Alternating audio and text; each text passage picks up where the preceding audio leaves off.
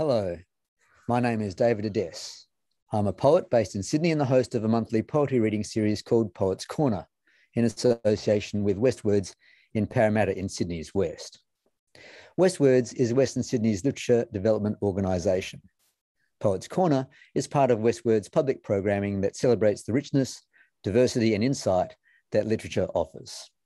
Especially in these times, we thank the ongoing support of Create New South Wales, the Cultural Fund of Copyright Australia, City of Parramatta Council, Blacktown City Council and Campbelltown City Council, as well as the many project partners that have enabled us to continue to provide opportunities to writers and audiences. We hope that this new world will see us sharing and a closeness of spirit.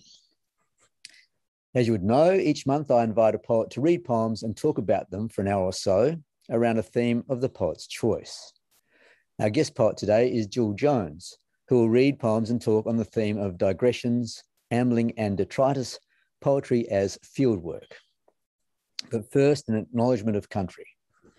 I'm recording this from Beecroft in Sydney. Jill is recording from Adelaide in South Australia. I'd like to pay my respects to and acknowledge the elders past, present and emerging of the Wallamita people, the traditional custodians of the land in Beecroft, and of the Kaurna people, the traditional custodians of the land of the Adelaide Plains, and to acknowledge also that they are the sovereign owners of their land, which has never been ceded or given up. Jill Jones was born in Sydney and has lived in Adelaide since 2008. Recent books include Wild Curious Air, winner of the 2021 Wesley Michel Wright Prize, A History of What I'll Become, shortlisted for the 2021 Kenneth Slessor Award, and Viva the Real, shortlisted for the 2019 Prime Minister's Literary Award for Poetry and the 2020 John Bray Award. In 2015, she won the Victorian Premier's Prize for Poetry for The Beautiful Anxiety. And in 2003, the Kenneth Slessor Poetry Prize for Screens, Jets, Heaven, New and Selected Poems. Her first book, The Mask and the Jagged Star, won the 1993 Mary Gilmore Award. Her work is widely published in Australia and internationally, and has been translated into a number of languages, including Chinese, French, Italian, Czech, Macedonian and Spanish. She has been an academic for a number of years, but has also worked as an arts administrator, journalist and book editor. Hi, Jill, and welcome to Poets Corner. Hi, David, and it's a real pleasure to be here. I'm always fascinated. Sorry. No, that's right. I'm always fascinated by the themes that poets come up with for these podcasts and where they might lead. And I sometimes try to amuse myself by guessing what themes poets will come up with, and I never get it right. There are endless possibilities, it seems to me, with the theme digressions, ambling and detritus, poetry as fieldwork. What was going through your mind when you came up with that theme? Well, I guess I was trying to give you a theme, and I think I'm notorious for saying I hate themes, but you know, I do see the point of them. So goodness, I teach, so that's all about themes. But I was thinking about what do I do, and particularly what I'd been doing in the last 2 or 3 books. And it seems that, and I caught the word digression that someone had mentioned somewhere else along the line. And I thought, yeah, that fairly adequately sums up a lot of what I do. I start somewhere and end up somewhere else. And it might be literally going for a walk and making some notes and then developing something from it.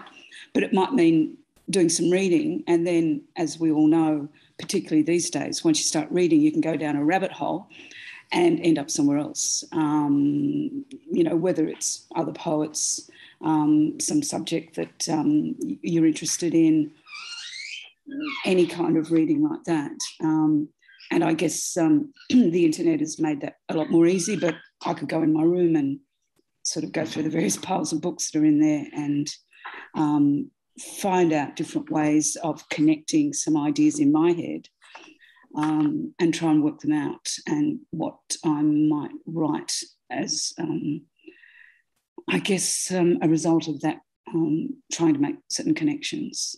Yeah, so if that makes sense. Yeah.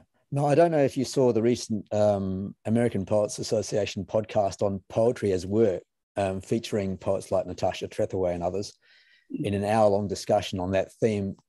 the idea of field work connotes something a bit different to me, of someone like an archaeologist or paleontologist out in the field searching to unearth the hidden or collecting data.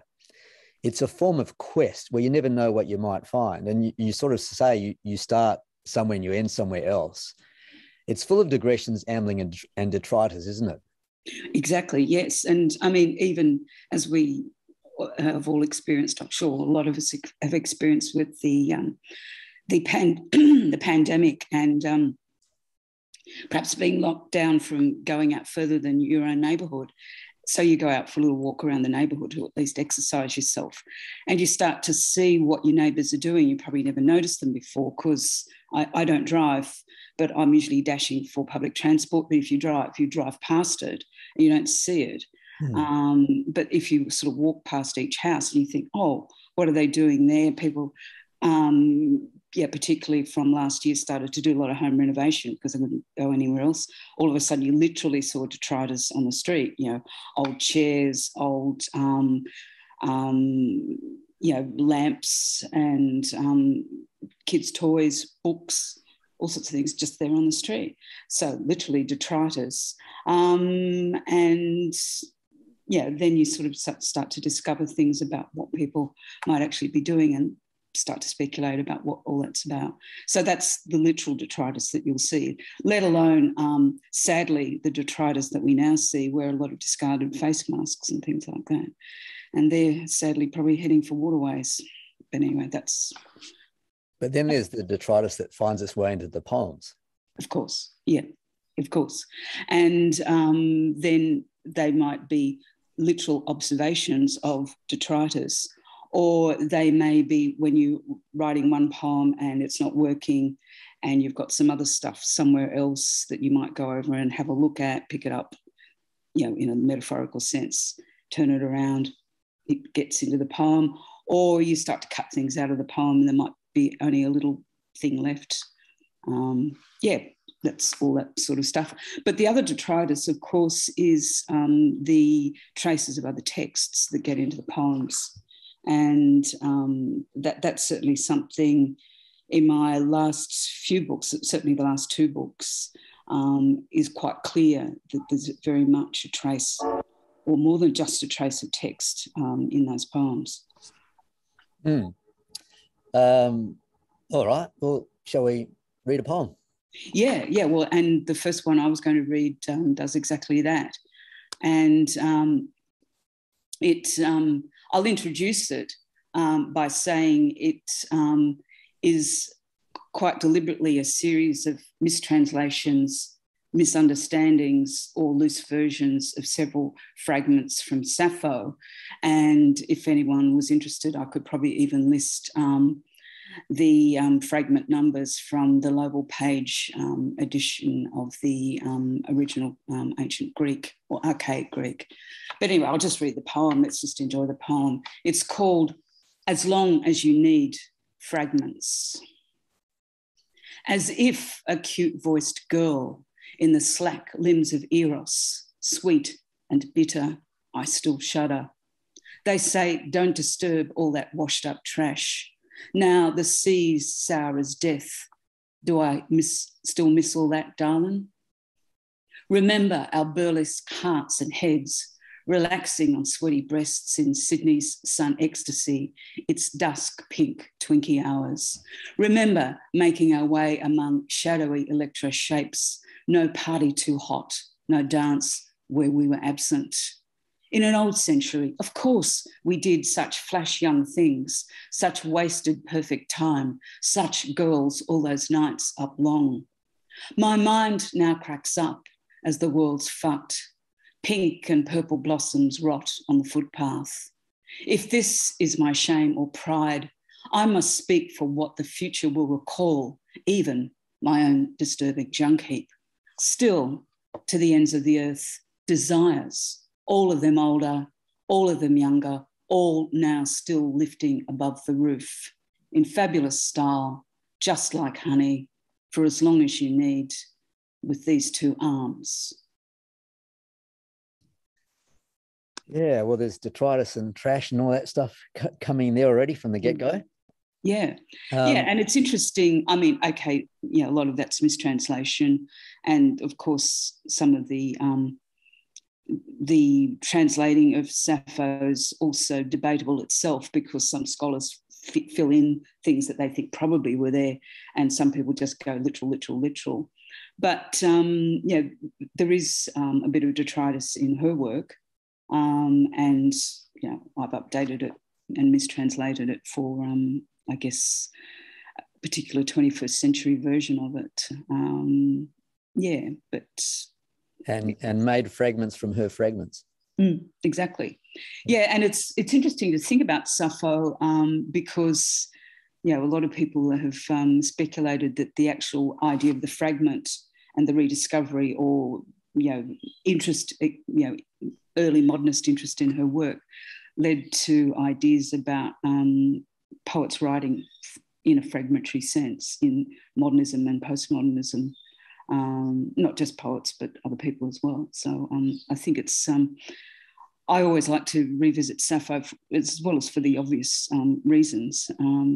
I think it's always worth going back and having a look at her work, and to think about the fact that she was a poet who looked in the Mediterranean, both east and west, because she was on Lesbos, which is quite near to modern day Turkey and what we now call the Middle East. Yeah. You note that this poem is a series of mistranslations, misunderstandings, or loose versions. There are multiple excavations going on here. As you say, excavating fragments from Sappho, whose poetry only comes to us in fragments, and doing what poets often do, mining your past, I suspect, and putting these things together almost as collage. Did you have in mind with this poem a homage to Sappho, or a conversation with Sappho, or just riffing off her? Oh, to me, it was a homage, and not just simply a riff off it, because I think if you look at certainly my recent work, and I can say, in my own thinking that, she's always in the back of my mind, as I guess someone who illuminates some of my own thinking about the lyric, because in her work, the lyric wasn't just about the intimate, although, she was certainly in the Western poetry tradition, one of the first poets who was, but not the only, who was interested in writing about the intimate and the personal. But a lot of her poems, not that we have much left of them, were, for social occasions, for weddings and for praise, and they would have been sung out in public. So it starts to, even way back then, question what we now think is the lyric, as just that sort of intimate interior kind of work, that it did have a social function, and the lyric, in a sense, was sung on a lyre. It was a performance as much as sort of a private poetry. And I think that's always important to bear in mind when we people talk about the lyric, and people make pronunciations about the lyric is dead and all that sort of stuff. And you think, well, what kind of lyric are you actually talking about? Are you really just talking about the romantic British poets of the late 18th, early 19th century, or are you talking about something else? Yeah, well, you're sort of referencing going back to the past by looking at Sappho, but I'm interested in your mindfulness of the future. Speaking, for what the future will recall, which is also apparent in the title of the book from which this poem is taken, A History of What I'll Become. This is a very general question, but can you talk a bit about your gaze as a poet, how you look upon the world through poetry? It's a very big question. I know. Yeah.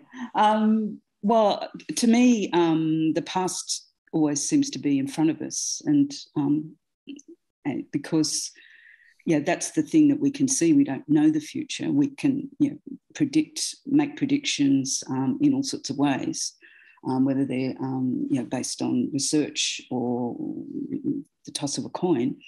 But the past is always in front of us. We're always aware of it. We're always coming out of the past. So I guess I always see the past, present, and future is always there, because the present is continually passing, isn't it? You know, we're sitting here talking, and 2 minutes ago we were doing something else. Now you're talking to me about this, then I'm saying that. And the future's always, we're always thinking about the future, even though we're carrying it via the past or what's happening up to us in the moment. I don't know if that makes any sense. I wrote a poem about, or I've written a few about looking at the stars. And of course, when we look at the stars, even the moon, we're seeing that in the past, it's past, the moon's past, the star's past, and it's travelled to meet us, but we're seeing it in the present. And the future, who knows? But I guess the future, as we well know, is a huge problem, because certainly for humans, the future's not looking very good. That's, I guess, a slightly different issue, but that's always on my mind as well. All right. Would you like to read another poem for us? Yeah, certainly. And this next poem and the next few poems that I'm going to read is from my latest book, While Curious Air. And this is the first poem in the book, and it's called Deliberation on Sudden Days of Exceptional Brightness. There were lines of our life here along the street. Cars were all candid in their leaving. No one could make a decision. We meditated on timetables. We thought about spending wisely, massaging coupons. We became aware of sirens and strangers, of early flights, all but solitude. Thought had drugged the music. It was reduced to interest rates, beautiful soft furnishing on night programs. Despite the poster's green outline, it was old politics, teacups, amiable kickbacks. Doors closed. There were only clicks. Poets made words of little boats. The air could not be still. Yet, how sanguine the rain became between the lightning. The sky rhymed with 747s, Cessnas, drones. We were still there, washed in discordant fashion sense. There was a gulf that didn't allow sleep. Choices were wrapped in colours of the same size. It was clear at this stage, but inevitably failing. There were also exceptional bright days, almost as if weather could no longer alarm us. It was not the time to hate everything, but not quite the time to dance. We gave up determining fences. We'd ask, who is my enemy? Or post, do not abandon these words, as if that was the answer. Is every poem a deliberation, Jill? No, I don't think so. I think some of them maybe considerations. Some of them just float, I think. But some of them may be deliberations. Yes. I don't know whether you think that in your work, but and what other poets think. I change my mind all the time about these things anyway, but yeah. You've collected all sorts of fragments in this poem, fragments of thought, fragments of image, fragments of awareness and being. Are you trying in this poem to make the fragments of these sudden days of exceptional brightness cohere, or are you simply assembling them to depict a fragmented experience? Well, I think there's an element of both. I mean, the fact that I've decided to put it in a poem and give it a title means that I'm thinking about some kind of coherence, but what that coherence means will probably differ from each person who reads it. I mean, the original text, the text, if you want to call it like that, was something I wrote almost 20 years ago.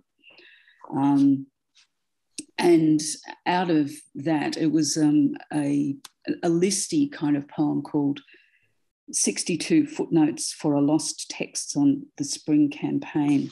I think I think it might have been just after when Labor lost another election.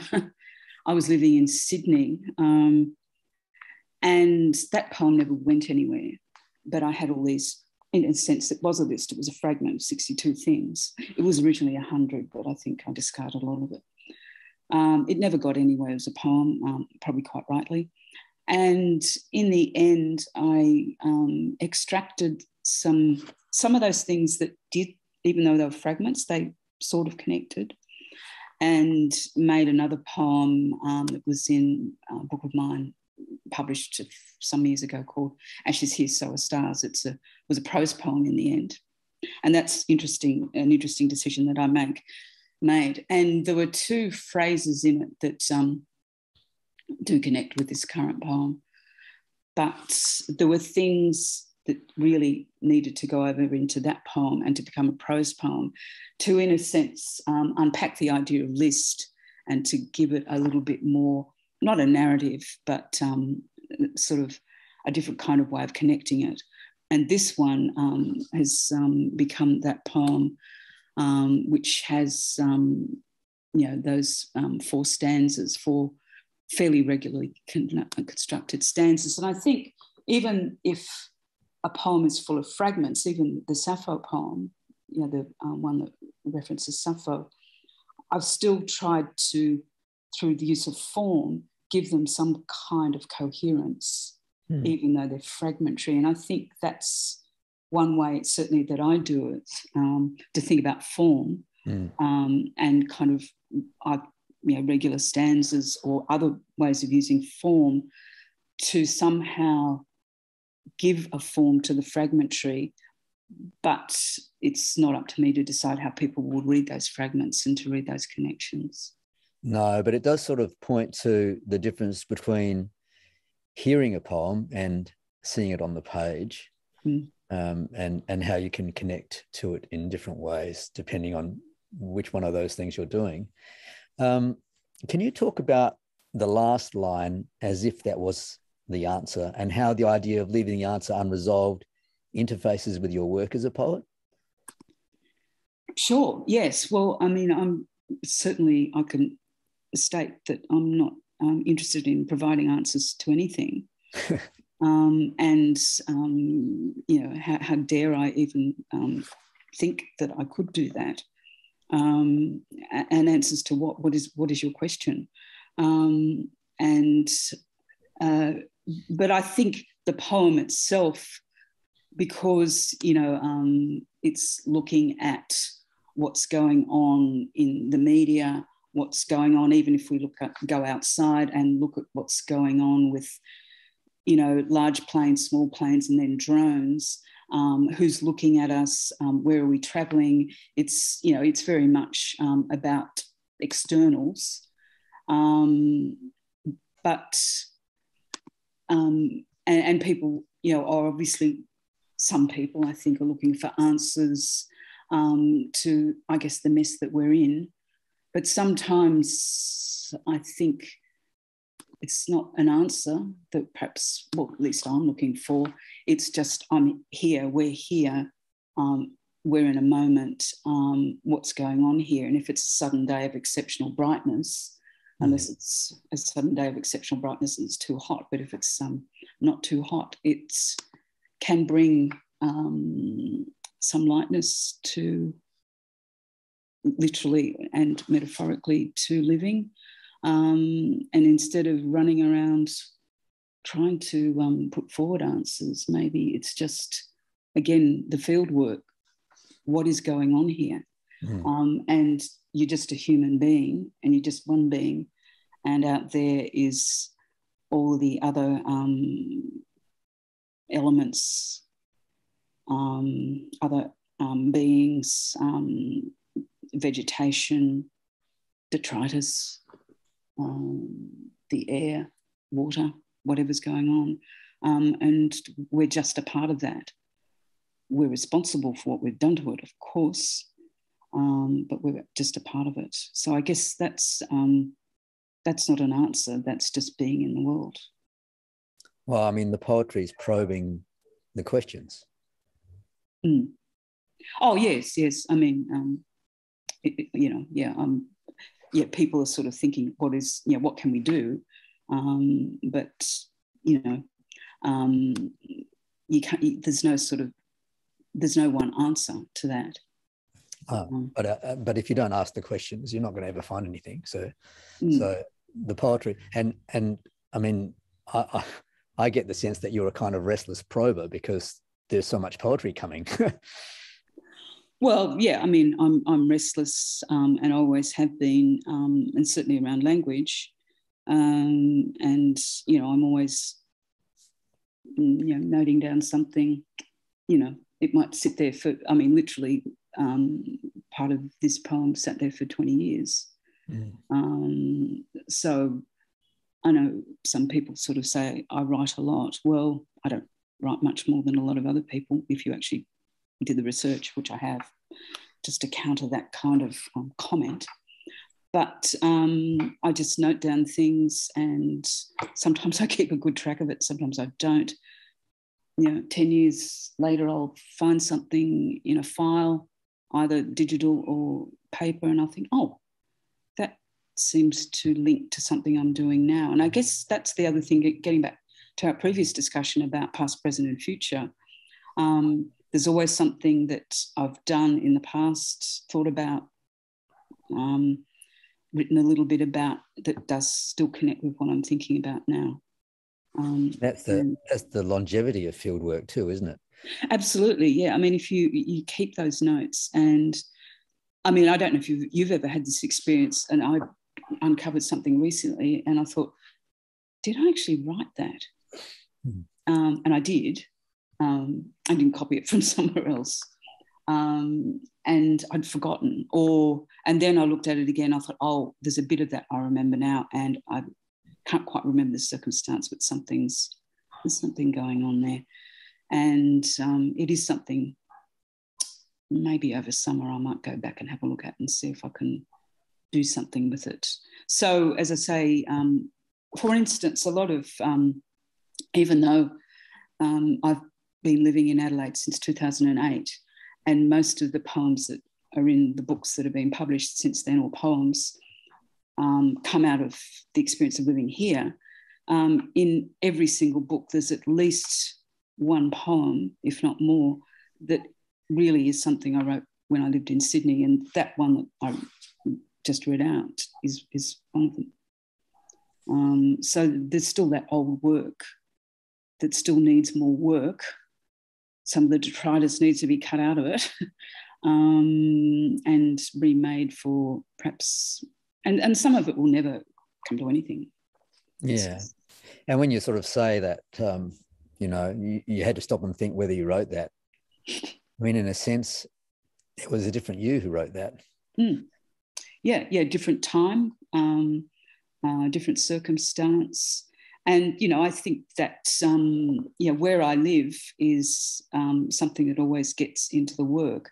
And so sometimes, to me, it's odd when I put poems that I wrote in Sydney, or indeed somewhere else in the world, and there's that too, into the book, a book with current poems that I've written, literally, perhaps even sitting at this table that I'm talking to you from now. Yeah. Should we read another poem? Yeah, sure, great. Yep. This one, it has a little epigraph from a book by John Berger. I'll just read out the epigraph and then I'll read out the poem. And it does refer a little bit to the discussion I already started about looking up into the sky. So the quote from Berger is, "The problem of time is like the darkness of the sky." And the poem is called "The Moon, Antares, and the Dead as Well." We don't see our faces in the stars tonight or any night. They're older than faces. What do we do with the problem of time? I wonder what rivers do, or estuaries, atoms, clouds, constellations in their time. All those traces as threads, so even the absent are present, the dead as well, as though there's a perimeter, an edge to the realm that's not us. Look, there's the past, the crescent moon, and above it Venus, then Jupiter, and further up the sky, Antares in Scorpius. The moon's light takes just over a second to reach our faces. That light from Antares left itself just before the birth of Galileo. Always a past that touches us as this hot January forgets us. To imagine Galileo on such a night, as if he might walk here still, looking for ancient heat above this heat. This pulse of a big old story is far from our traffic and trees, our grounds, levels and hollows. We don't hear it. We can only think and feel into this time, our time that remembers the living and all that the living are not. But the dead aren't us, nor are they stars, despite all the names up there. Someone left a beer bottle next to the street tree. I hear voices in a yard nearby. Who's speaking at this hour, charging the night? Maybe in the dark, things are more tolerable. Maybe in the dark, you're not yet born. Tonight's cold, thin moonlight falls onto their faces. Hear them laughing, not loudly, like a conspiracy of being with, maybe together outside. Close your eyes and keep them open, maybe turned upwards into the past or towards me now. The past as now to come, where we are also in past light, coming light. Yeah, well, it's a big subject, isn't it? And it's beautifully put. It certainly made me think. This is one of your, from the poems that you're reading today, one of your more narrative linear poems. So I'm going to come to that question about your poetic style a bit later on. But one of the things that characterizes us as humans is our ability to ponder, to digress and amble and wander in our thoughts, to take time out from the everyday, the quotidian, the beer bottle next to the street tree and the voices in a nearby yard, to wander about, as you put it, the pulse of a big old story. Do you think that goes to the heart of your work as a poet?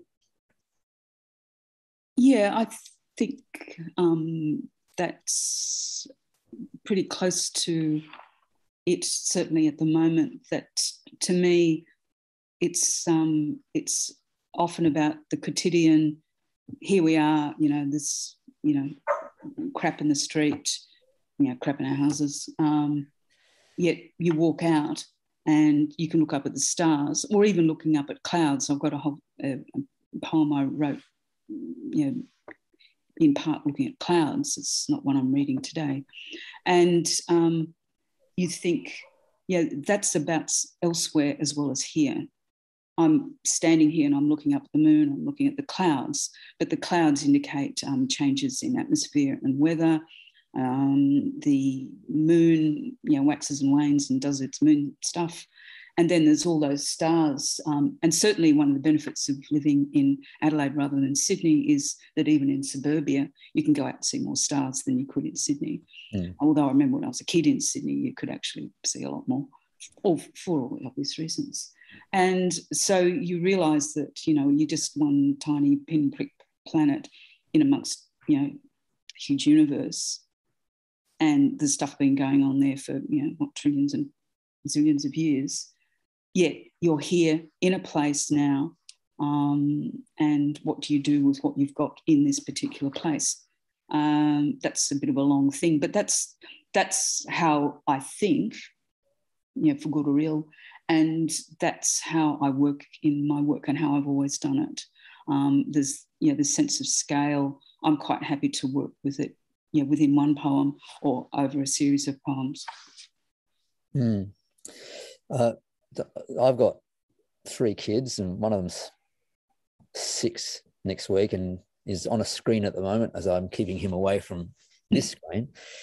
I worry with the ever-increasing intrusion of devices in our lives that we are depriving future generations of this mental wandering.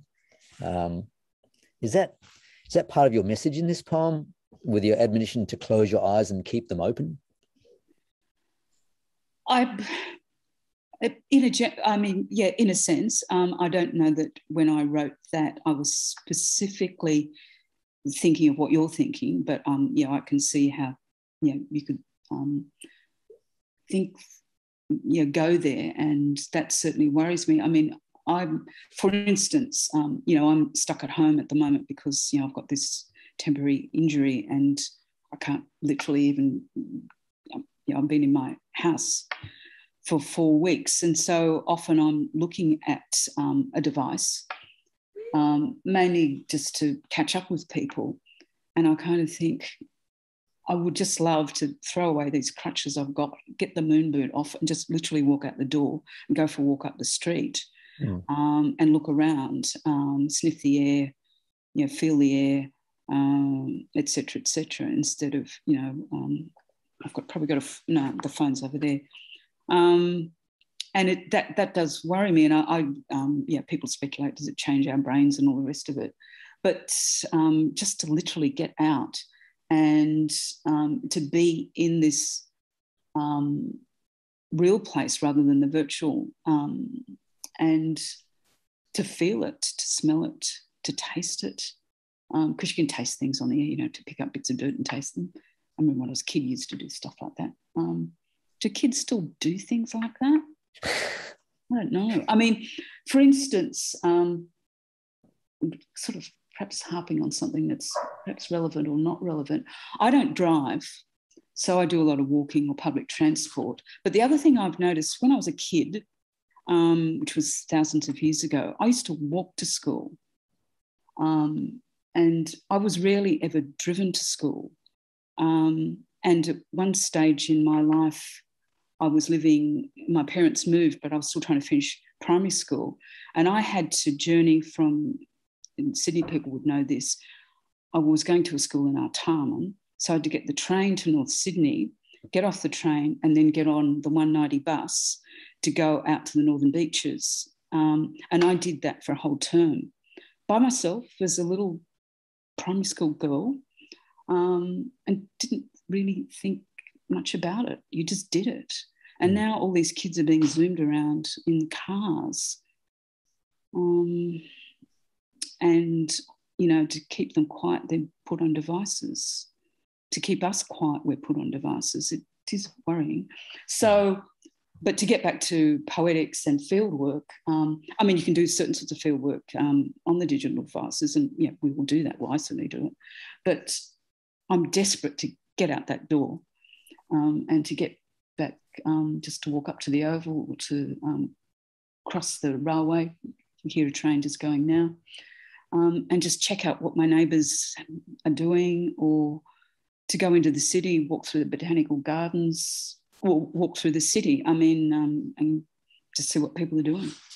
Yeah, well, a lockdown has been very interesting, the 4 months that we had in Sydney, because I've been living where I'm living for nearly 3 years, and we were forced to walk around everywhere because we couldn't drive, we couldn't go more than 5 kilometres away anyway. Right. And we've discovered whole pockets of the neighbourhood that we had no idea about. And that was forced on us because it doesn't happen otherwise. It's kind of lost. It was wonderful to see so many people walking out in the streets. Well, that's what happened. And we've got to know some people that we didn't even know before. Or even if you didn't get to know them, you'd stop and talk to someone about what they were doing, and they would just, instead of rushing around, they would stop and talk to you about their garden or what's going on in the world, or they'd ask you a question about what you were doing, all this sort of stuff. And people, there were plenty of exceptions, but people became more helpful because they saw you and knew that you weren't sort of, just a blow-in, but someone that, they could ask for some help about. And so we've got to know people that we never thought we would get to know, which is good. And as you say, you find pockets of stuff going on in the so-called boring suburbs that aren't boring at all. No. And that's the other thing. People think, suburbia is so boring.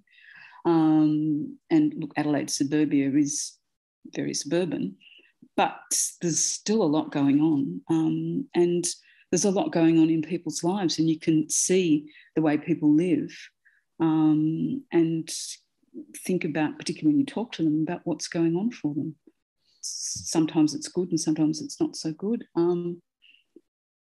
Yeah, and then think about what does that mean, and how disconnected we can be, how disconnected I feel right at this moment, just literally sitting inside waiting for, my Achilles tendon to knit up again, before I can actually get out there.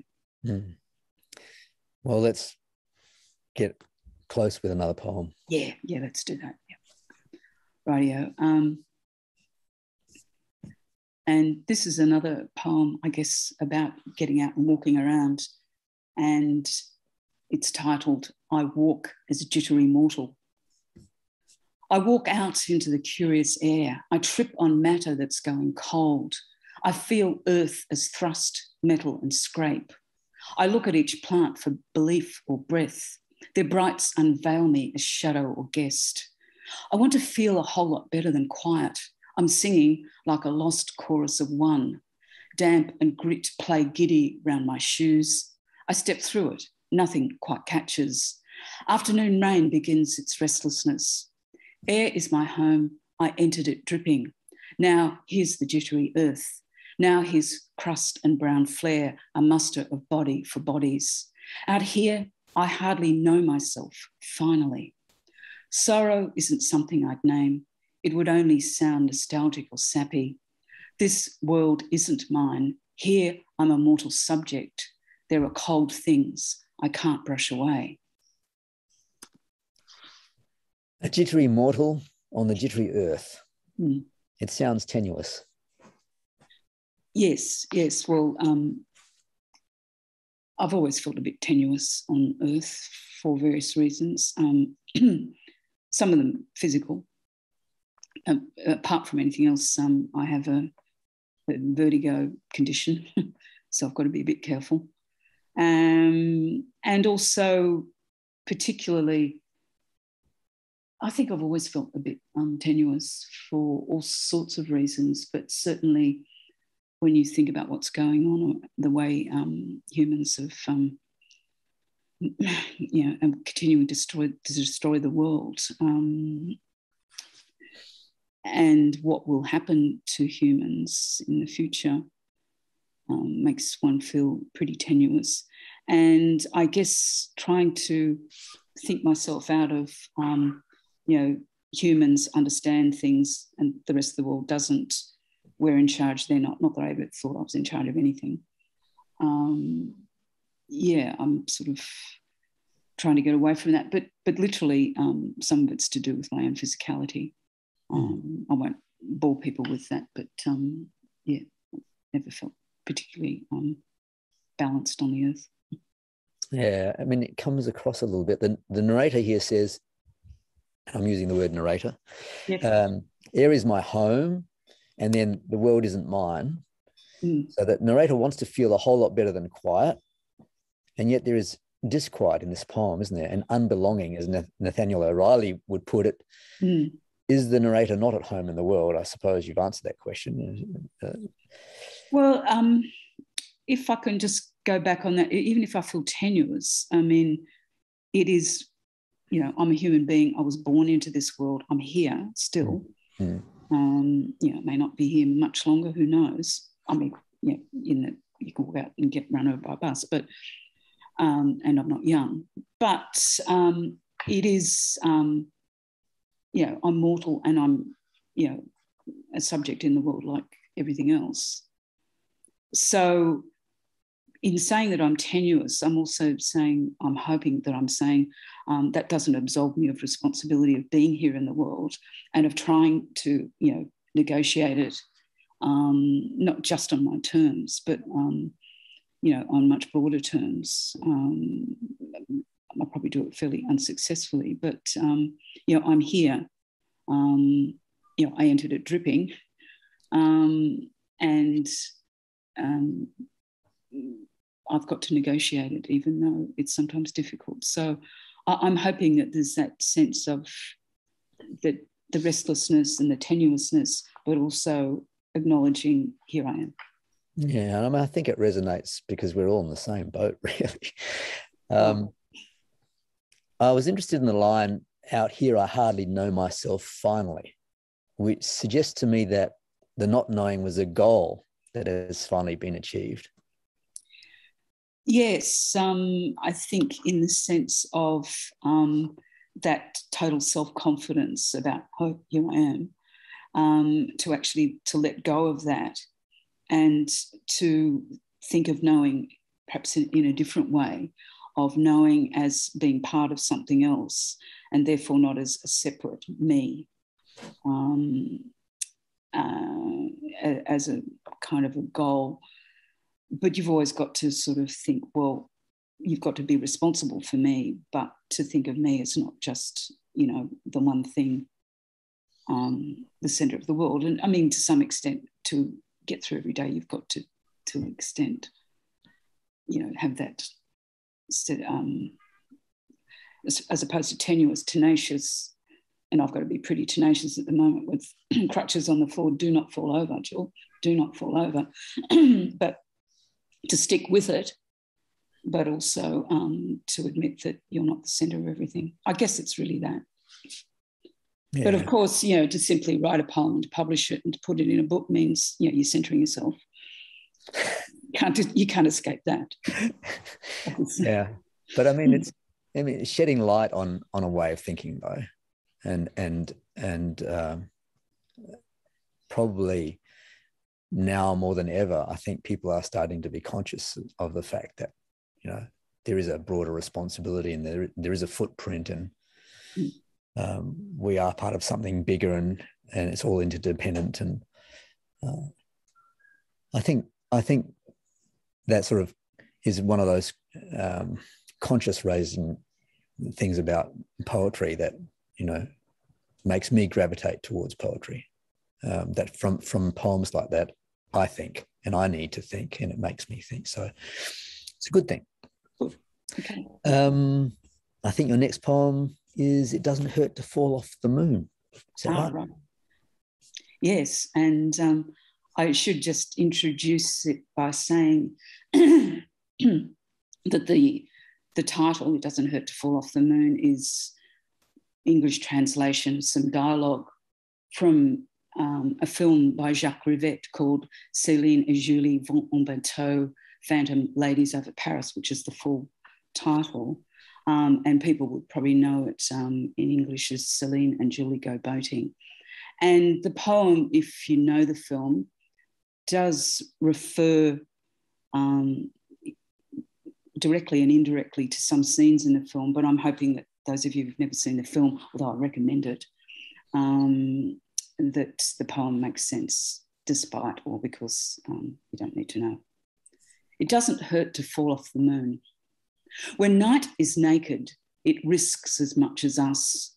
My mind spills like water. You launch yourself into it. Even while we're kidding around, I unpack all your knots. What if we try this? What if we change each other? Knots are possibilities. I weave them out of themselves tenderly, curiously, like a charm or a plot difficult to relate. How do women chase each other? Teamwork, I guess, as we put each other on, exchanging clothes neither of us need. It becomes beautiful slapstick. We fall into and out of each other as reflections across a lake. The night isn't tame or duplicitous. We stroke and steer by the hours. Your breath is my river. I row with you into morning. So I haven't seen the movie, but I love the poem. I think there's a whole world in those last two lines. Your breath is my river. I row with you into morning. And to me, lines like that exemplify the magic of poetry, because as a reader, you can go so far with lines like that. It can take you so many places. There's a lot of ambling there. Oh, yeah. And film's full of ambling. Yeah. I mean, it's a beautiful love poem, and to me anyway. And And what poet doesn't aspire to write beautiful love poems? And what reader of poetry doesn't want to read a beautiful love poem? But what else is this poem, Jill? Well, I mean, it's about ambling is certainly one of it. And I think the other thing is it's about,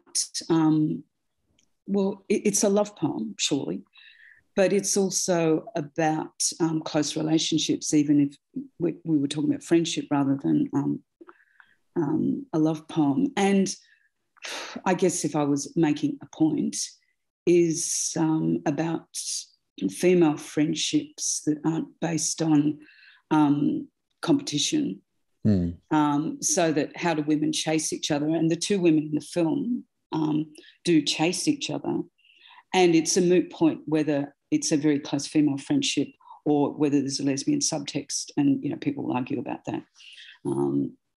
Let's just stick with a really close friendship because, in fact, the two actresses were close friends, as it so happened. But how do women chase each other? Teamwork, I guess. And it's that idea of instead of chasing, being a competition, they end up working as a team, even though they are sort of following each other around to do things. So it's looking at relationships, or close relationships, intimate relationships of any kind, in a different kind of a way. And also there's, I guess, an element of who are we when we dress up and exchange clothes? Who are we, in certain sorts of, because, we're performing all the time and there's nothing wrong with that. We've got different sort of masks that we put on. And I guess I'm thinking about what those masks sometimes can do. And, in the film, there's a sort of a strange little internal plot that works itself out. And the women try and subvert this sort of strange thing going on in a house by continually subverting the dialogue. So I think that that's interesting, that you don't have to be caught in a sort of trap of a relationship. You can change things in it.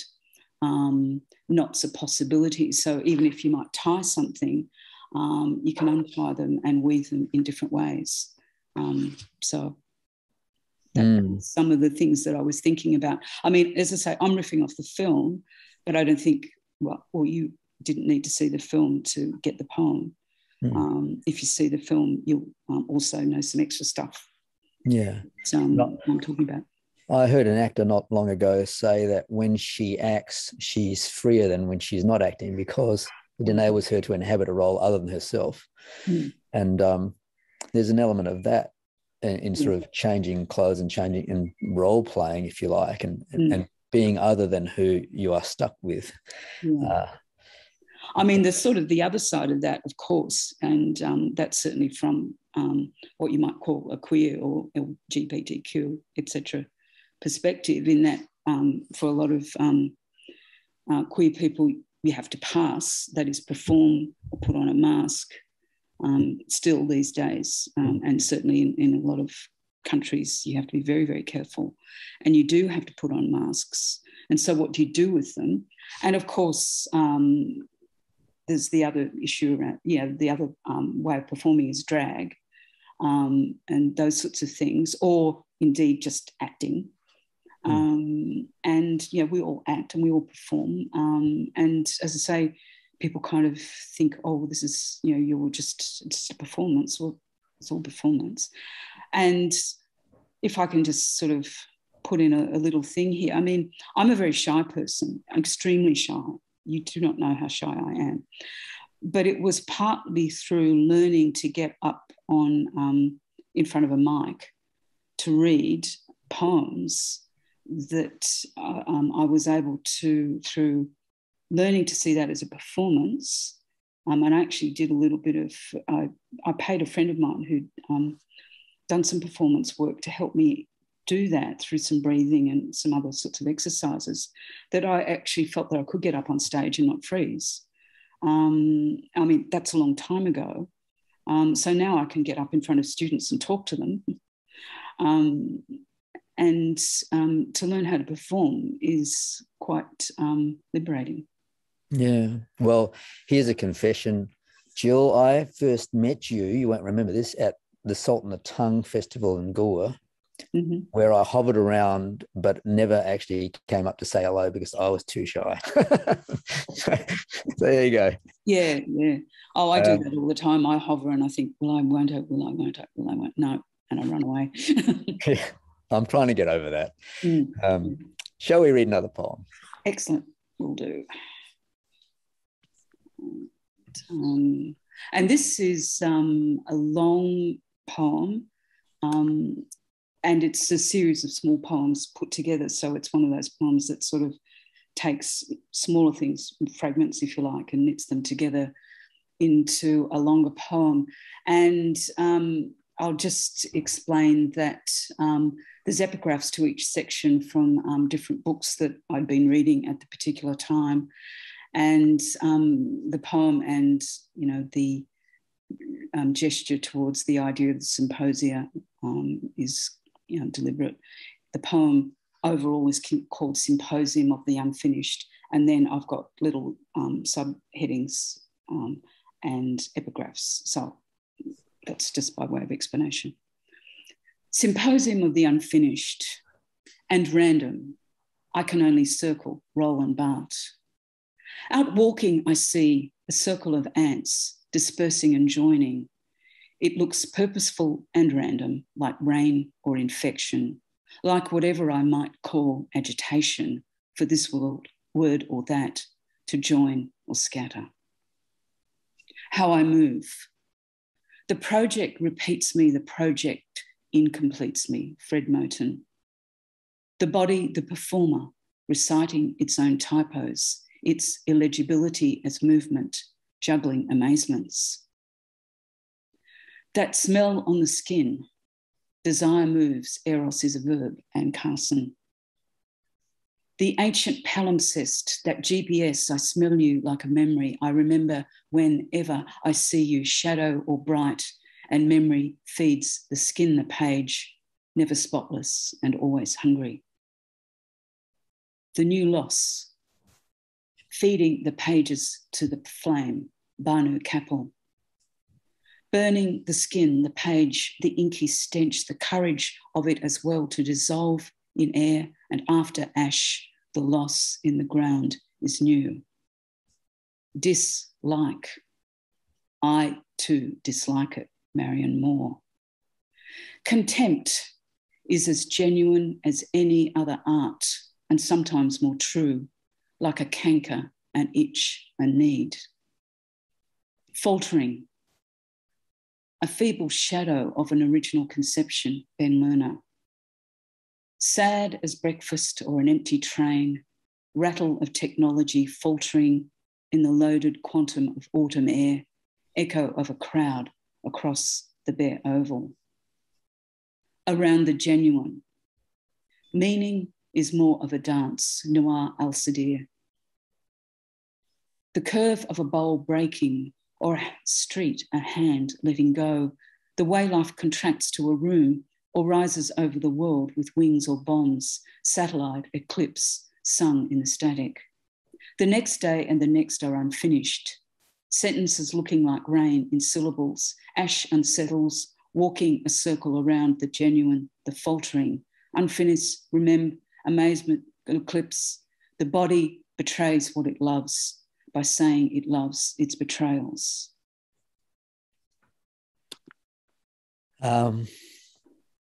I'd like to ask you how these somewhat disparate vignettes coalesced into a poem. That's a good question. And some of the pieces that I wrote early on last year in the pandemic made their way into it. The first one about the ants, and I was just walking along a path and there was very definitely a ant thing going on, as we see them doing that thing. And the one with the epigraph from Ben Lerner was at the time going up to the Oval, which is just up around the corner. And there was no one practicing there. Nothing could happen. Everything was empty. So I had a couple of poems that I'd been writing as a result of going out walking. And because even though I was still teaching, but I was teaching from home, I had time to do a bit of extra reading. For reasons that I won't particularly go into, I'd been thinking or rereading a bit of Roland Barthes' The Pleasure of the Text, obviously English translation. I actually had been reading it, and the thing in that reminded me of Emily Dickinson, and that connection is in another poem in the book. But I guess I was also thinking about Eros in connection with being locked down. I mean, I'm with my partner, but I was thinking of, people separated and what that means. And I'd been reading Carson just the year before, so I kind of went back to it. So you can see, you start sort of, you're kind of looking around for something to do and to read. And I went down a few rabbit holes, I guess, because we were, not so much as in other states, but we were semi-locked down. And for instance, if you read Ben Lerner's book, The Hatred of Poetry, and that quote of his, of course, refers back to Plato, of the shadow, cave and the shadow, that sort of thing. But he also references Marianne Moore. So, things started to sort of coalesce in my thinking, and I thought of the idea of the symposium in that ancient idea of, people getting together and having a bit of a few too many drinks and a bite to eat and a bit of a chat afterwards. I mean, I'm sort of mischaracterising it a bit, but that kind of thing. So I'm thinking about what if I'm chatting away to, all of these other poets, both past and present, and what might happen if I looked at some of their work and tried to see how it fitted in with some things I was either doing, literally, or thinking about. So that's, and I had some other stuff going on, but it was these 8 in the end which seemed to somehow, for me, coalesce. But it's an idea of something that's unfinished. I mean, you could keep talking, and I could have brought in other thinkers or poets, because 3 of the books, or I'm referring to, aren't books of poetry. They're books of, broadly speaking, literary criticism and philosophical speculation about texts, etc. Yeah, I mean, it looks both purposeful and random. Yeah, and that's what it is. And that it's unfinished is very appealing, because you just get the sense that you could just keep adding to it. Yeah, I restrained myself. And that's the thing, and we were talking about that before, that even if something sort of is a bit floaty and fragmentary, by putting it into some kind of form, then you give it some kind of coherence or some sort of connection. Now, I mean, I obviously see connections here that I don't necessarily expect people to see. And I mean, like, not all of the poems in Wild Curious Air, but quite a few of them, they do come out of what was going on, say around March, April last year. So they're quite recent poems. And this was, I guess, a way of thinking about the fragmentary because of what was going on, and how to sort of bring it together, but also let that unfinished idea still float around the poem. And the lines are all form-wise. You wouldn't tell it from me reading it out loud, but if you look at it, they're all quite short lines. and partly that was to do with, if anything, about going out for short walks instead of long ones. Mm-hmm. Would you say that every poem is in a sense unfinished? Yeah, and I think, what do people always quote? What, Paul Valery, or one of those poets that said that all poems are unfinished. And well, certainly in my case, yes. Sometimes when I published a poem, had a poem published in a journal, and then I want to put it in a book, I sometimes revise it. Mm. And sometimes I still look at some of my poems and think, oh no, I'd get rid of that now. Or I'd add this, I'd call it something else. Yeah. And some of them, of course, you sort of just think, could we just never read this poem again? Well, let's read another one. Yeah, okay, all righty. And this one, its title is taken from the second of the Alice in Wonderland books, Through the Looking Glass and What Alice Found There. And that book was a favourite text of the Argentinian poet Alejandro Pizarnik. And the poem itself, again, it's one of these poems that riffs off someone else's work. And it riffs off some scenes from a film about her sadly short life and about her work in general. And it's a film called Alejandro. If anyone's read any of her work or interested in her, it's freely available on YouTube if you want to look at it. It's simply called Alejandro. So the quote is, "I only wanted to see what the garden was like." And that's Alice talking to the Queen. Anyway, whether slovenly or splendid, I'm leaning into the darkness yet again, as if I was a disbanded girl whose lucid life was called inside. My smashed vision misses everything but the detours and shade. How should I make myself different, with an identity pass or redactions? I have boxes of medicine for everything, flowers of sulphur and restoratives, amphetamine lip balm. I tremor before reality. I have no electronic desire. I spend an hour staring at a verb. It stares back. It knows I'm fraudulent. I think about my dreams of mutiny and burn the poems. I have this old memory of objects on a table, a blind mirror, a severe dark rose, a cruel figurine. Who will explain them to me? Or how to re-enter the world in the morning as a child in the garden, unreachable and endless. I've not come across Alejandro Pizarnik before, so I'll look up the film. Mm-hmm. Did you want to say something about her and her poetry and about the film?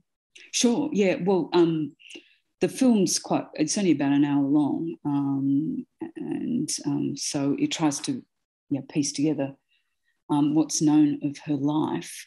And, even though she was born in Argentina, you can tell from her surname that her parents had come from Europe. There's a lot of people who had fled from Europe, before, during, and after various pogroms and holocausts. And she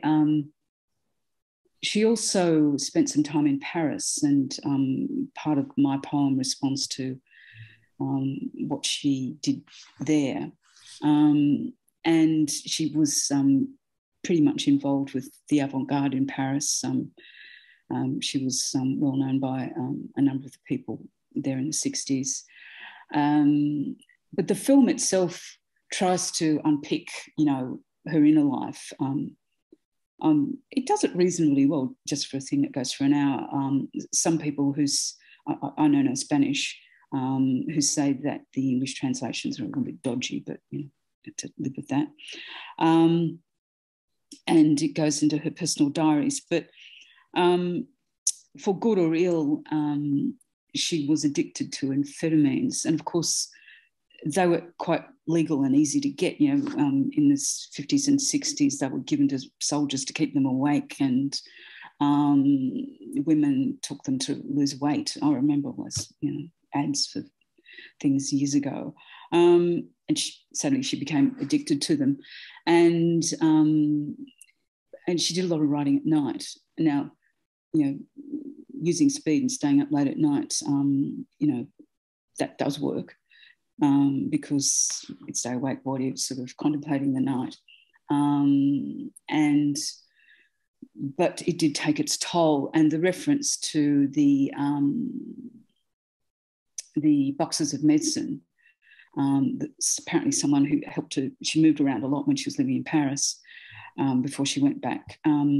They said that she just had these cases of medicine, and as well as the drugs she was taking, there are all these other things that she was trying to sort of self-medicate for all sorts of things. A lot of people do that at these times. But she obviously ended up being severely depressed. She was institutionalised, and in 1972 she overdosed on Seconal at the age of 36. She was interested in, I think, she wrote a lot about night, about the space between language and place, and the body and the mind, and desire. She was at least bisexual, and of course that would have been difficult in those times, both in Argentina but also anywhere. Perhaps I could read one very, very short poem. She wrote some prose poems as well, which are quite long, but a lot of her poems are really quite short. And my poem is deliberately quite short-lined and quite short stanzas. And here's one poem. It's in, obviously, English translation. Vertigos, or meditation on something that ends. The lilac sheds its leaves. It falls away from itself and conceals its old shadow.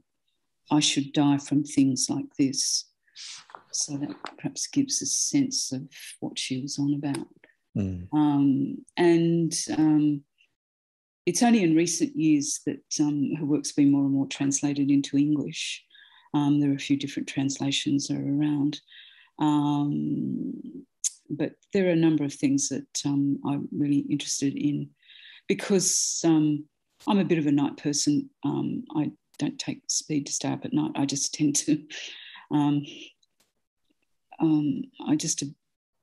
if I stay awake, I can stay awake for quite a long time. I'm not an insomniac, but I can stay awake at night and often do some good work at night. So that sort of thing interested me.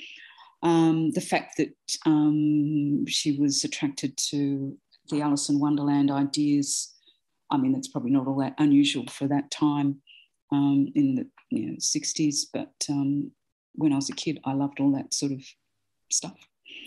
And I guess questioning who one is, who one can love, they were issues that I went through, for obvious reasons.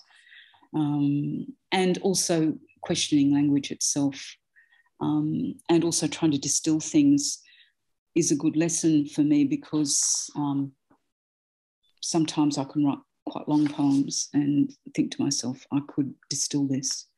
And she certainly does that. I'm just conscious of time. I'd like to keep talking, but I think we perhaps should get on to the next poem. Yeah, absolutely.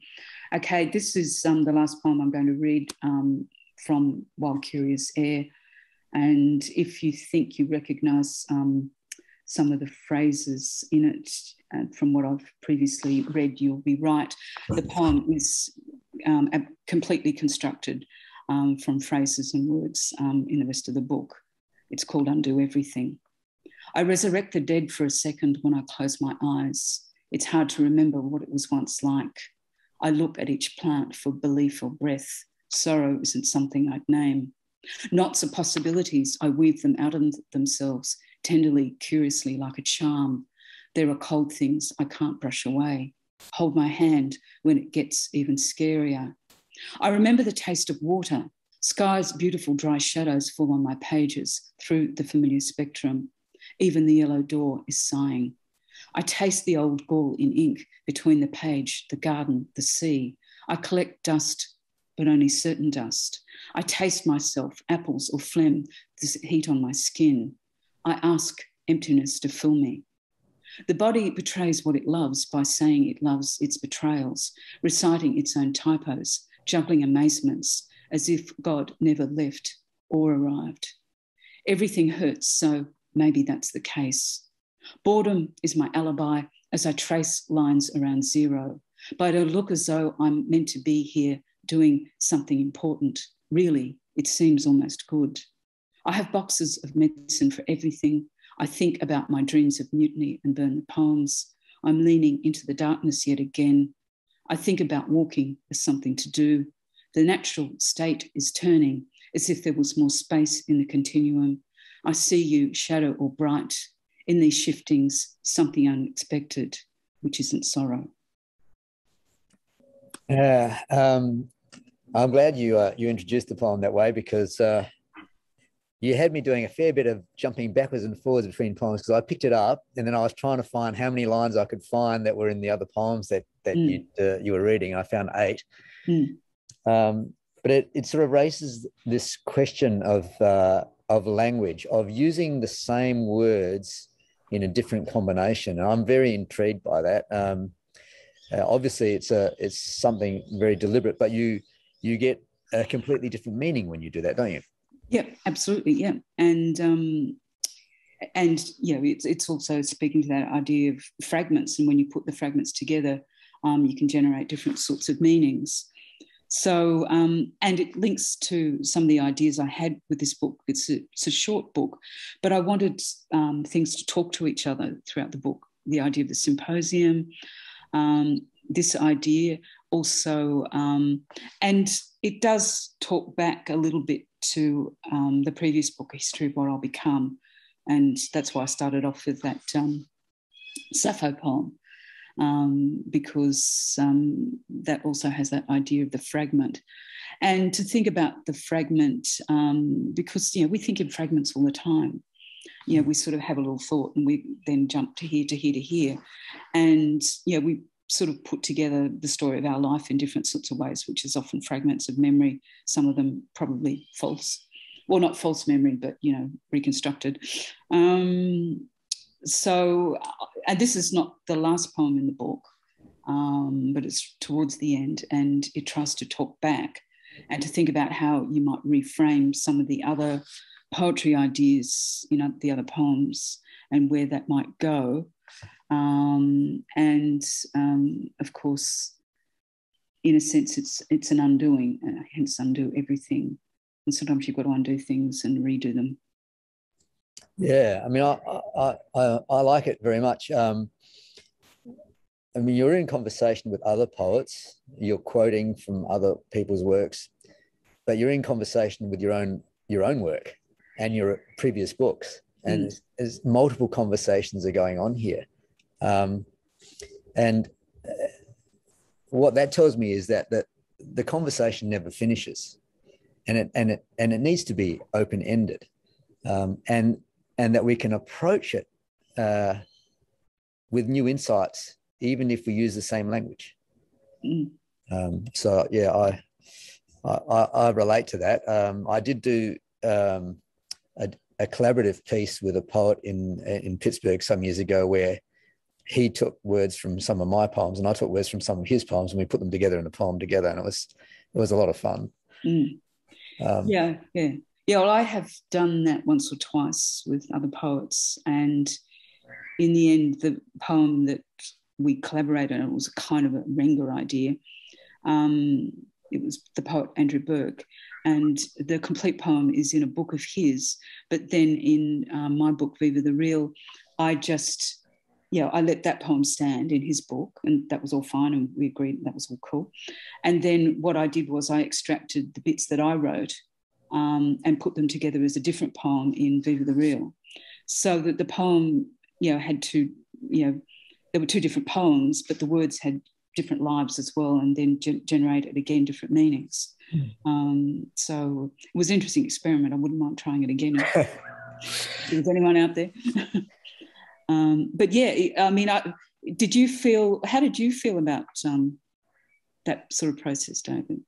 Oh, well, it was a poet who had released a chapbook, and I'd read the chapbook. I'd sat with the chapbook for a week, and I was blown away by it. And so I wrote an acrostic piece that referenced the title of the chapbook, and I sent it to him, and one thing led to another, and then he said, "Well, look, let me have some of your work." And it's almost like another poet's interpreting something that you have put together and come up with something, but he did it in a way that was really interesting. And then when we put the two together, they worked. And they might not have worked, but they worked. And so it was a one-off thing, but I'd like to do it again, but the timing's got to be right, and the sensibility's got to be right, and all those sorts of things have to fall in place. But I think I really love the Peter Bukowski, Ken Bolton collaborations in the last couple of years, and I can see the possibility of those kind of collaborations if you get two sensibilities that can work well together. Yeah, well, Ken's done that before with other people as well, John Jenkins and Pam Brown. Yeah. So, those, I mean, they've got to be able to work. You can't force it, even if it's someone you do admire, it might not gel at all. Yeah. And I did try and do it with someone years ago, and we could never make it work. So we just said, love you, but, let's call that one quits. Yeah. All right. We got another poem. Yeah. Two more. Yeah. And this one, we're leaving Wild Curious Air and going back to a book of mine called Brink, which sadly seems to have, I think, disappeared. And the poem, in case you're wondering, has got a very brief quote from a Bob Dylan song, but you'll know it when you hear it. Our epic want. It wasn't in the sound of trees or boom gates. They'd been burned. The juice had cracked. Our clothes became tighter. They were black and blue or shot in red, infrared. It had become a virtual lucky dip, but no love.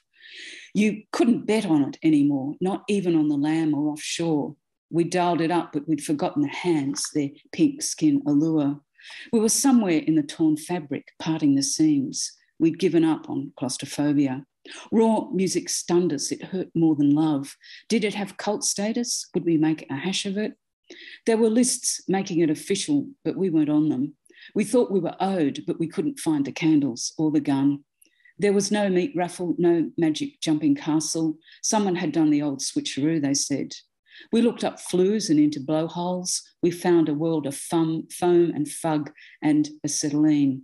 The rain rattled us, but it was the wrong size, too big, too grey. There was nothing between it like love or even its simulacra. We disposed of our means. Where was our famous attention to detail? It wasn't in our helmets. We'd botched it, we thought, though the dials worked. We had all the gear in the back, the bogus green passports. We remembered the abstractions in the boot. They'd crushed the mushrooms. The result looked like omelette or autumn leaves. There were azure clouds, but it didn't smell right. We expected immunity, but it didn't come. It seemed almost effortless in the end. We felt a rush. This wasn't tactics anymore, neither was it pure. We bought a Geiger counter at a garage sale, which blew our minds for a while. We felt good, but a little flaky. Esperanto was no good at all, nor Urdu, nor English. We could have been in a novel by some Russian. We're idiots, babe, that old song. We sat in the backyard and it sang us. We walked down the street. We saw a dog, some fallen oranges. The train passed us. We'd got the timetable wrong. We dreamt of last things first, getting behind ourselves like an urge or a fault. But there was plenty more, and we still had the air around our skin. I'm going to take my cue from the title. My children demonstrate an epic want, and undoubtedly they feel that there is a disconnect, and often a huge one, between that want and what they get. Yeah. Is this poem exploring the space between want and reality, and at the same time acknowledging that the want is an endless thing, whether it is met, and that there will always be plenty more? Yeah, I think that's certainly a good way to put it. And it's certainly also about what people think will get them what they want or need, or what's important, perhaps is another way of putting it. And the way things just simply don't work, sometimes in hilarious ways, and sometimes in quite serious ways. And all the sorts of things that we, in a sense, arm ourselves with to also protect ourselves from the things that we don't want while we're looking for the thing that we think we do want.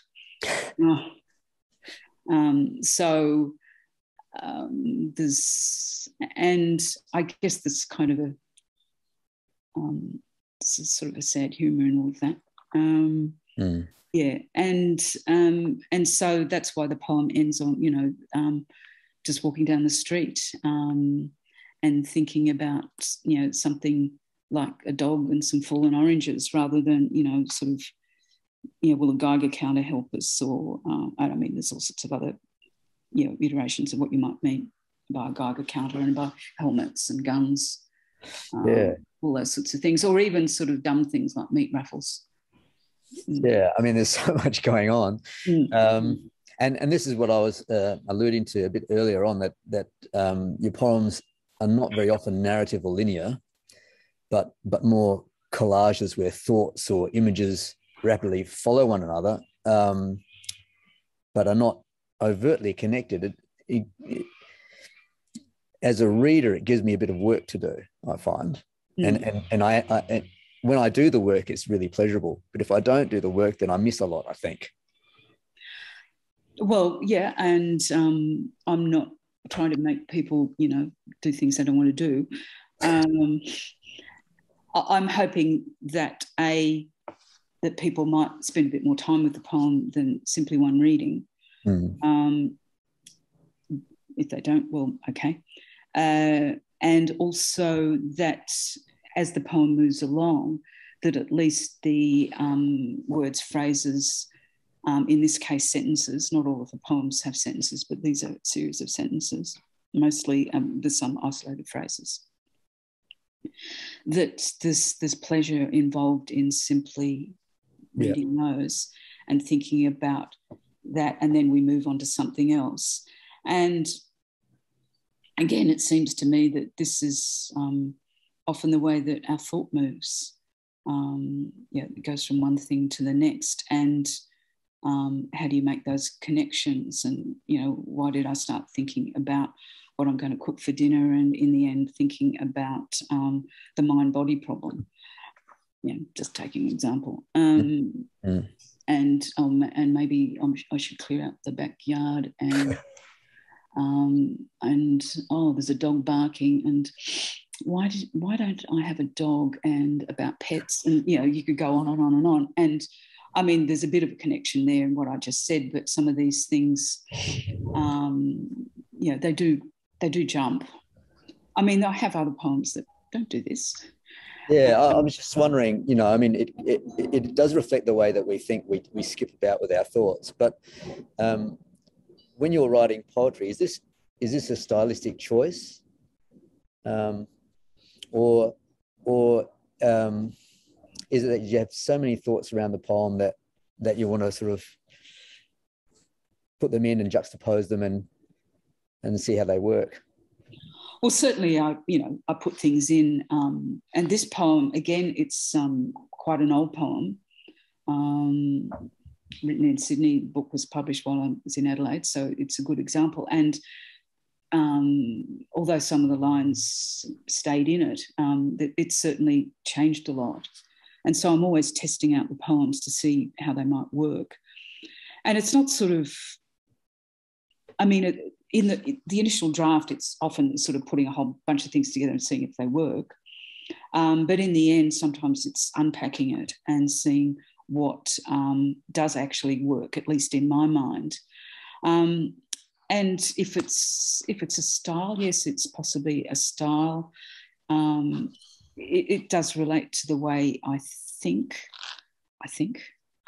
And also, I guess, although one can be at times a bit definitive, it goes back to my feeling of my own tenuousness about making pronouncements. I mean, I don't think poems are propositions, and sometimes I read critique of X or Y poem or poet or book where certain poets seem to think that poems need to be propositions and they need to be able to be explained. And I'd much rather prefer poems that, you know, are open, unfinished, and can keep on being re-explained and re-examined, and then just enjoyed for the language. Yeah, I've got lots of books that I read and I think, I'm not sure what that poem was about, but I really liked it. Yeah. And they're the poems that I go back to rather than the obvious ones that, well, this is a poem about a tree, and it's about a tree and that's what it's about and it's not about anything else. I mean, obviously, if it's a poem, it really will be about something else because it'll be about the language, it'll be about sound, it'll be about the rhythm. But yeah, and I mean, in this poem, they're couplets joined together. They're not sort of, you know, even in the couplets that they jump, but there's a bit more close connection between each sentence or series of sentences in the couplet than the next one. Mm. Yeah. So, yeah, it's, I guess, in the broader sense of style, in the way that I think about things and put things together. But as I say, I'm not trying to make things, there's no point in being obscure for the sake of being obscure. That's certainly not what I'm about. And I must say, I think I'm less obscure than some people like to think. Well, it's not so much obscurity as, you know, the mystery. Yeah. In the poem. And, you know, we need a bit of mystery. Yeah, well, I'm not sure the poem would be a poem if it didn't have some element of mystery in it. Yeah, I mean, even, you know, the really well-known poems, you can go back to them. And, you know, I teach certain poems every year, you know, the really well-known poems, and there's always something you can get out of them. And students, particularly if they're coming to it raw, will sort of tell me things about the poem. I thought, I never would have thought of that. That's really interesting. Mm-hmm. And we're going to finish up with a newish poem. Yes, this is, it's going to be published, but not published yet. So I thought I'd just give it a little outing. And it's got an epigraph from Peixoto's The Book of Disquiet. I'll just read that out and then I'll read the title of the poem and the poem. So the epigraph: clouds. They are the principal reality of the day, and I'm as preoccupied with them as if the clouding over of the sky were one of the great dangers that fate has in store for me. Okay, the poem. And the world is breath. I set sail every morning, unhooking day from night. The window is a breath. The north is scudded with patches of white. A cloud is a breath. Not all days have clouds, but here they are. The passing train is a breath. A cold wind blows over the summer. The fallen nest is a breath.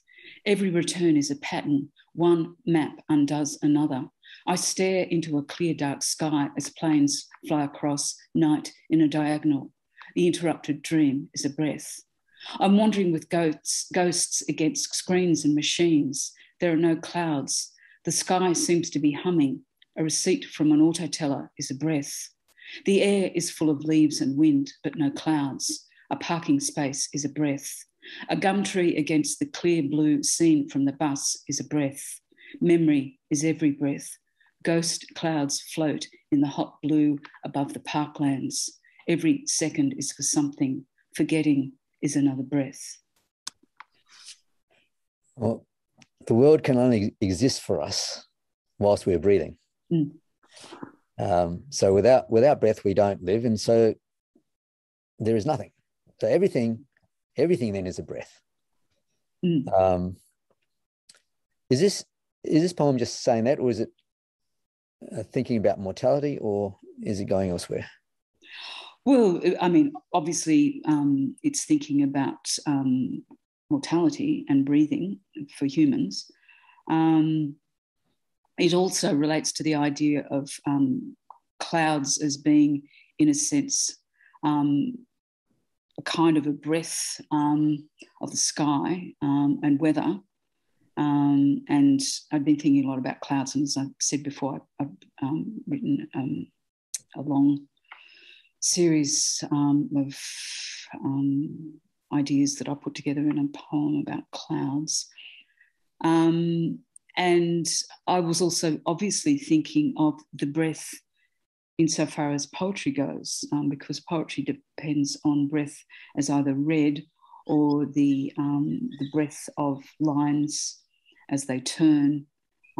So it was certainly a comment on poetry itself and what can go into poetry, and of course everything can. So it was also about that. So even things like auto tellers and buses and clouds and trains going by, they can all be parts of poems. And although I think it's probably not common these days, but I think when I first started writing poetry, people sort of said things about, oh, you're writing about suburbia or ordinary things. Why are you doing that? It should be about sort of big things. And I'm thinking, I'm writing about where we all live. And this is where we live, where we breathe. So that's what I was thinking about. Is it in part referencing COVID-19 and everyone on ventilators and the struggle for breath now? That wasn't completely conscious, but, I think, I'd probably be reading about that as well, but it wasn't specifically a conscious thought. But yes, it could well be, because all that was going on. I did write it last year. And, but as I say, it's in partly, it is actually to do with what poetry can do, as well as, just, our own, life, humanness and what we need to live. And I guess our anxieties around, well, as you say, what COVID certainly does to the lungs. Yeah. I mean, I love to read poems out loud, and what I like about this poem is the word breath, the way that it repeats, and that as you're reading it and you're breathing it, and it's repeating, and it's kind of part of that sort of whole breathing process. It's encapsulated in the poem. It's beautiful. Yeah, and as I said, that's why it's about poetry as much as about the lungs. Yeah. It has a regular form, relatively regular form, and it uses the repetition, which even, say, if you're writing in fragments, certainly things like repetition can tie things together, even though each time something, and of course, as Gertrude Stein has suggested, it's not so much repetition, it's insistence. Yes. Because every time you repeat something, it's slightly different, but you keep insisting. I'm insisting on breath. Yes. Breath. But what does it mean in each little context? Thanks so much, Jill, for sharing poems and insights on the theme digressions, ambling and detritus. Poetry is filled with. We've done a lot of ambling and digressions in this podcast. When this video is posted, it will include links to Jill's books, so look out for that. We're going to squeeze in another podcast before the end of the year. Please check in again towards the end of December when Poets Corner will feature Philip Hall on the theme, This Quarrelsome God, and X Reads the Hebrew Bible. See you then.